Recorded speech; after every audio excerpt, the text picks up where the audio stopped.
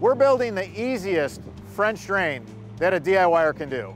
It's 3-inch pipe, so it's a shallow dig, but it's going to be following the same principles of what our 4-inch French drain systems are, where we use 2 pipes at the bottom of the trench. We're going to have a perforated pipe that's going to go to a solid pipe as our discharge pipe. And then we're going to run the solid pipe to a pop-up emitter. This would be the easiest DIY French drain a homeowner could install. We have a lot of water that comes right down into this swaled area in high concentration. And this is really hard to mow. It sits really saturated. We don't need to get carried away and dig any more than what's necessary. We're going to put in a 3-inch French drain system. All right, so the men are going to put in one of our French drain kits. This is a 3-inch French drain system. You get 25 feet in each box. We ship 2 boxes. We end up with 50 feet of 3-inch perforated pipe. This is virgin material. This is not made out of recycled material. That's why it's white. So this is the products the guys are going to use, along with 25 feet of our 4-ounce non-woven geotextile filter fabric that has been double punched. So when you dig your trench out, when you're using 3-inch perforated pipe, nowhere in this 25 feet of French drain are we deeper than 12 inches. Now, if you did a 4-inch pipe, you're going to be at 14 to 18 inches through this 25 feet of French drain. It's a lot more digging. You're going to be hauling in more stone, and there's going to be a lot of clay to haul out. We actually kept the dirt that we dug out of this 25-foot trench just to show you what it looks like. We have a pile right there. That's 25 feet of dirt from a French drain. You're digging shallower. You're not digging as deep. When you put in a 4-inch pipe, you end up needing to go so much deeper that you're removing so much dirt and you're adding so much stone. In many cases, it's not necessary. We're the first to bring a virgin 3-inch pipe to market. This perforated pipe is DIY friendly. It's super easy to use. What the men did is they put a little bit of sand on the bottom of this clay trench. I know you can't really probably see it in the video, but there's probably only a 1/4 inch of sand. That's it. Just a light sand. We refer to this as the soil filter zone. This is fantastic. The water is going to run through the 4-ounce non-woven geotextile fabric much quicker this way. The men are also going to do this on the back end. When we close this drain up, we'll put sand on the top. All right, so our kit includes a 4-ounce non-woven filter fabric. This is a non-woven geotextile filter fabric that has been punched twice to up its flow rate. So make sure when you lay your fabric, you don't want to have wrinkles in it. This fabric, it has a lot of needle holes in it. That's to up its flow rate. If it's all bunched together and it has fabric that's actually overlapping fabric, what happens is you can't possibly line up those needle punches. You lose your flow rate. So the men are doing a really good job of pulling the fabric tight, removing all the wrinkles. This is a beautiful installation. We're going to run 2 perforated pipes in this French drain. They're going to be 3-inch. That's why this is a shallow, easy dig. We're then going to connect them to a solid pipe as a discharge pipe. We're going to take that solid pipe to a pop-up emitter. If you do 3 things when building a French drain, you're guaranteed to have a French drain that lasts forever. If you put in 2 pipes in the bottom of your trench, you hold yourself to a tolerance of a wider trench. Wider trench, more tubing, more stone. You're not going to clog. It's not going to fill up with sediment. If you use a non-woven geotextile filter fabric that's double punched, you won't have to worry about the sediment washing into the stone and plugging and clogging your French drain. Also, when you dig out all the clay, you want to make sure you haul it away. Don't put any of it back in. I see guys all the time, they'll trench a line and they'll put 1 pipe in. They won't use any fabric. They'll put a little stone in and then they'll push that same dirt back on top of it. Well, no wonder they only last 2 years. If you build them like this, they're going to last forever. The men are connecting a solid discharge line to the perforated pipe. The discharge line is so important. Don't quit when you get done with your French drain and run out of steam when it comes time to discharging the line. We're going to go over all the things that you need to know about putting in a really good discharge line. And this is the first one. Make sure you have a really good connection to your French drain when you go to your solid discharge line. Always connect the pipe on the outside, not the inside. An internal coupler is an obstruction inside the pipe. If there is any sediment that's flowing through the French drain system, you don't want it to build up and clog the pipe because you use an internal coupler. Use an external coupler. Connect the pipes from the outside. There's no obstruction inside the tubing. Now, Cale's using a really good plumbing tape. This is key, this is important. If you want to ensure a really good connection to that solid pipe, you want to use a good plumbing tape. Now, the coupler's going to work, and the coupler's going to work well, but this is just a little added insurance. If you have some movement, if the ground moves, if you had some settling, you don't want it to pull the coupler and end up having your solid pipe pulled away from your perforated pipe. This way you ensure your discharge line, the connection is sound. When you discharge your French drain, you have to discharge it at a point where it drops off. We have our lines dropped much lower than our French drain. We're on a ditch bank. You can see cameras don't really show angle very well, but we're on a pretty steep embankment. We never put the pop-up side by side unless we have to. It's kind of nice when you can stagger them, you know, just for erosion issues. So we have one up there on a 3-inch solid pipe. Then the other discharge was brought down a little further. This is textbook. The guys did a really nice job. We went ahead and we used our HDPE pop-ups. We have a riser, a couple of risers. This is a beautiful job. The guys did a really nice job. By using a pop-up, you don't have to worry about muskrats getting in there, because that's a big problem on a ditch embankment. You end up with a lot of small animals and rodents. They'll make a home up inside your French drain discharge line. They'll bring a bunch of material up there to make for bedding, a nest. Next thing you know, when you need that thing to work, you end up with a clog. So if you put a pop-up on the end of your French drain, you don't have to worry about that. Now right here, the men created like a pocket. They did a beautiful job. I love what they did. They went ahead and they used external couplers to go from perforated pipe to solid pipe. Then they taped it, and then they created this nice pocket. What you do is you cut a small hole with a box knife, a razor. Then you push the pipe in. You push it in and you stretch out the fabric. People always say, how do you seal this so dirt doesn't get in? Well, the guys cut such a small hole and then they forced the pipe through. And it's like a gasket. It's like a seal around it. They did a beautiful job. This is a really nice job by two of our very best.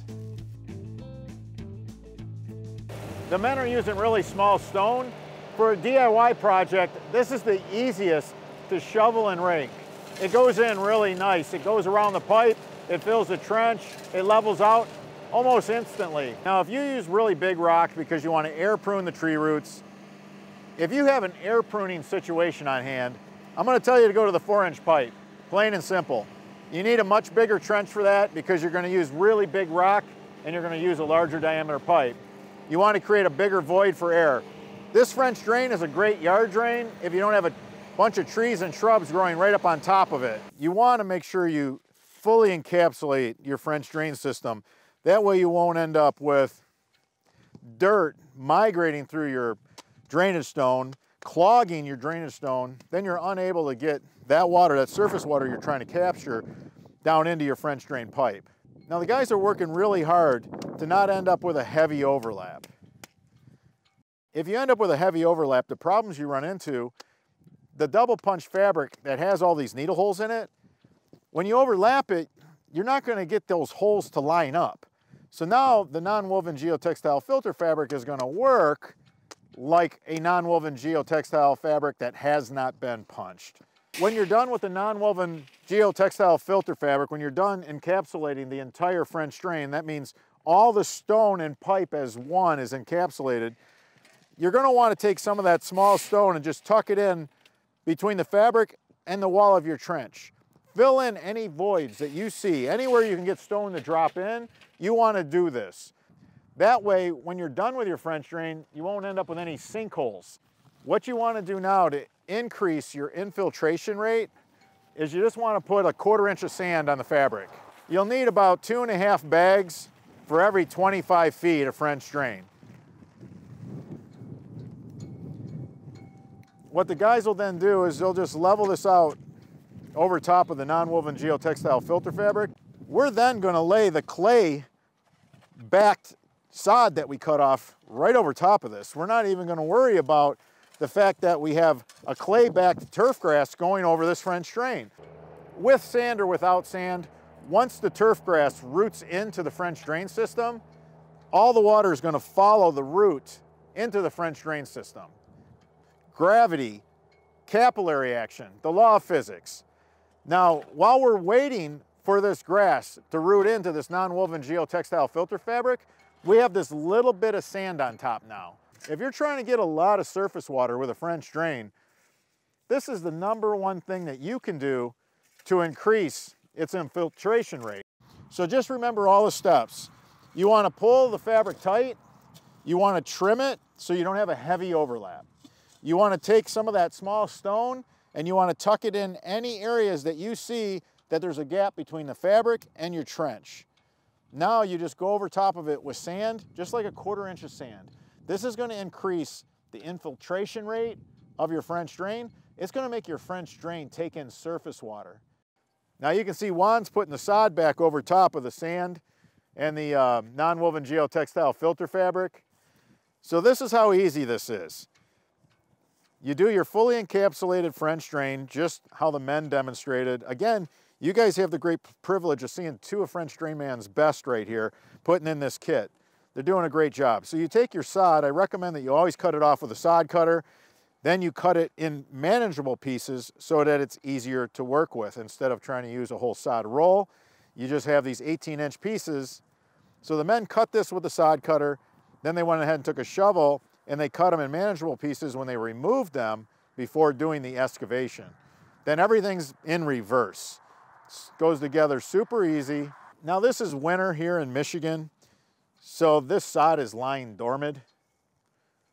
That's why it's not green, it's not dead, and it's not the drought season. We're not to that yet. It's just still winter here. So we're getting this in during a thaw.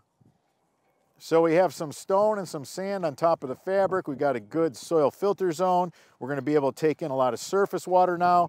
We just really picked up the infiltration rate on this French drain. In a couple of years, the sod will root through the non-woven geotextile filter fabric down into the French drain. It's going to work fantastic. Now, one thing that I would like to caution all the homeowners and DIYers about, when you have small stone like this, you want to take whatever got spilled in the lawn, just pick up the sod and just do this with it, because I'm here to tell you,